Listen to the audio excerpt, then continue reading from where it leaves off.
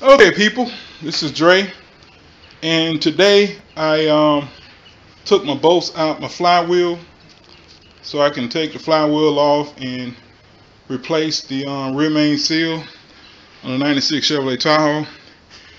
I tried to take the bolts off manually. Of course, the flywheel was trying to turn, and I could hold the flywheel from turning, but why work hard when you can work smart? I bought that electric impact wrench probably 2-3 years ago, if not more. Of course, there's no power outlet in this storage unit, so I bought this power converter. I'm a tractor trailer driver. I bought it to put in my truck at work. I didn't feel like drilling holes through the floor and all that good shit, so I decided to leave it alone. And instead, I use it to power my electric tools when I'm in a remote area. Plugged it up to my van here, and these are cheap battery cables that I bought.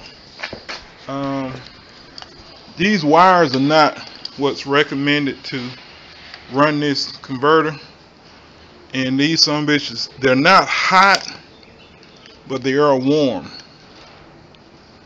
I took out all 6 bolts. I had a problem with one of the bolts. It wouldn't come out, but after taking the other 5 bolts out, I guess it decided to join its friends and come on out. So now I got to take the flywheel off, and shit, I guess I could do that now, huh? Okay, of course I got my light. Okay, that makes life a lot better, doesn't it? As you can see, all the bolts are off of the flywheel. You know what? I should get me something to tie these wires up out my damn way, because I am sick of them. Or I could maybe wedge them up against here, right here. Oh, that's because it's just falling this ass off. I should have never went off-roading the damn white boy. Everything is muddy. Hey, the flywheel is coming on. Whoa. Think I ought to change the flywheel? You know, seeing how I got this flywheel off, I think I might just go ahead and buy one.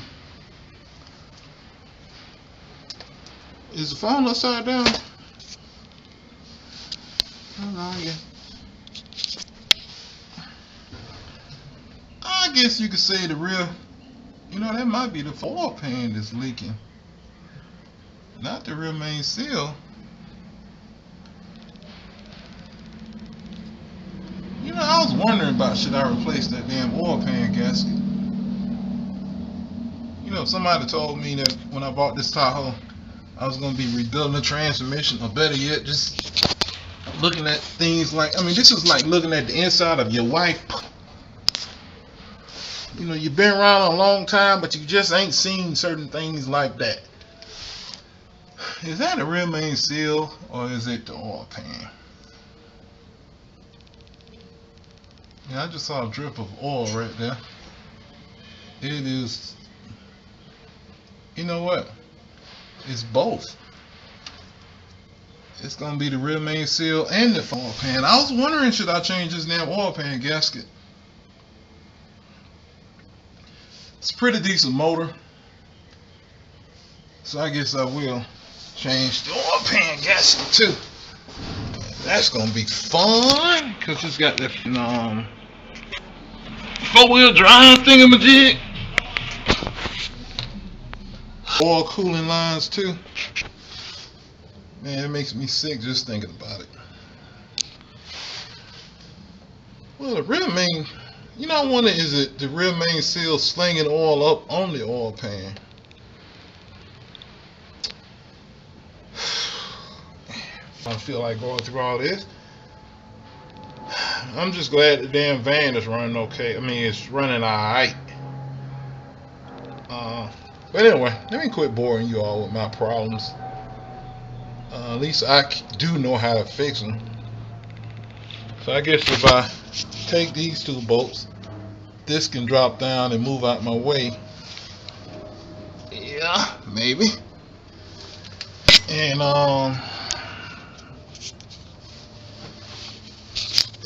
what? This pan. No, that 4-wheel drive is gonna get in my way. I don't think it's gonna drop down low enough for me to.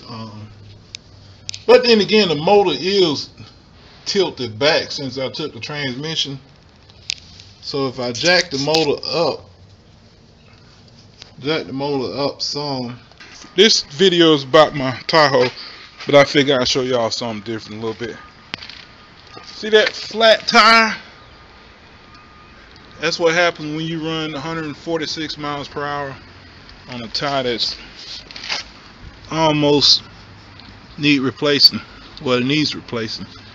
The I hear air coming out. I keep forgetting to bring my damn Windex so I can find out where the air coming out. But anyway, what I'm doing now is I plan to replace the rear main seal, but I can't get the rear main seal off without dropping the oil pan. At least I don't believe I can. And to drop the oil pan, you gotta take the bolt up front is a 12 millimeter. The bolt there is a 12 millimeter. The rest of them are 10 millimeters. I thought it was going to be a bitch to get to the bolts on the other side of this front differential, but I only had to use a universal socket on that bolt to the left. So you got 3 holes there. The one on the right is a 12 millimeter. The one in the middle is a 10. It was a straight shot, but the one to the left of that had you to use a universal, which is right here. Or some people call them swivels. My dad always called them universal. I don't know why. But anyway, the bolts back here. Oh hell, I guess I forgot to get that one now, huh? Damn sure did. See that one right there? Can you see it? Oh, the light is. Okay, let's turn this way. Well, the light is where the camera is. Yeah, okay. That hole in the middle. Then that hole. Oh no, that's the bolt. Yeah. I forgot to get that bolt. But actually, I think I did break it loose. These wasn't so hard. This oil cooler just took 2 bolts. I always wondered what it looked like up on the other side. For some reason, I thought you had to screw this out, but it's stupid because you got those lines there, so it have to come straight out. But anyway, these 2 bolts here, and it dropped down. Wasn't too hard. So now I just got to get the rest of the bolts out, and I think I'm gonna have to find some way to jack this motor up to get this oil pan to come down and not hit this differential. It might make it. It might make it, but I think I'm gonna have to jack the motor up some. Like I said, I wasn't planning on replacing the oil pan gasket after I realized today it really wasn't leaking, because all of this oil here is from the rear main seal. Everything up here is dry, pretty much dry. So the oil pan gasket is not leaking. But if you look, this bolt here, I think goes up into that damn rear main seal thing. So I can't get it out because the rear main seal has to slide off of that crankshaft before it can go up. So it looks like I'm gonna have to drop the oil pan down, but I'm gonna go ahead and replace the oil pan gasket if I can get the son of a bitch off. So you know, that's one thing you ain't gotta worry about. This truck, the only oil leak it has with 285,000 miles is the rear main seal. The valve cover gasket leaks, and I've never replaced them because it hasn't really leaked a whole lot enough to make me want to replace them. But anyway, I just wanted to show y'all what's going on now. I wasn't going to do this video, but I'm like, you know, I might as well show y'all what's going on. And No, I haven't done I haven't finished rebuilding the transmission. Actually, I hadn't even started to rebuild it, but it's because I'm not really in a hurry. Really not in a hurry. But I'm gonna go ahead and get these bolts out. And here's an extension, and I think I can reach this bolt here. All right, can y'all see? I think I can reach that bolt. Yeah, I did break it loose. At least I thought I did. Yeah, it's turning. Let me get a ratchet. That damn ratchet. Oh, can't see. Oh, there it is. Can you see my hand? Okay, let's put that. Ooh, I'm glad I put my goggles on. You know, I don't mind going off-roading. You know, I'm probably the only black person that like to go off-roading. But at getting stuck, shit, I don't like getting stuck. I really don't appreciate getting stuck. I've never had to have my truck towed out, and I plan to never have to.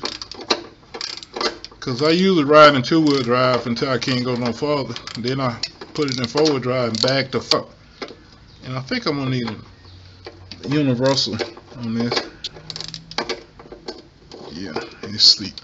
Anyway, look, I'm gonna holler at y'all next time. Y'all have a good day. Bye.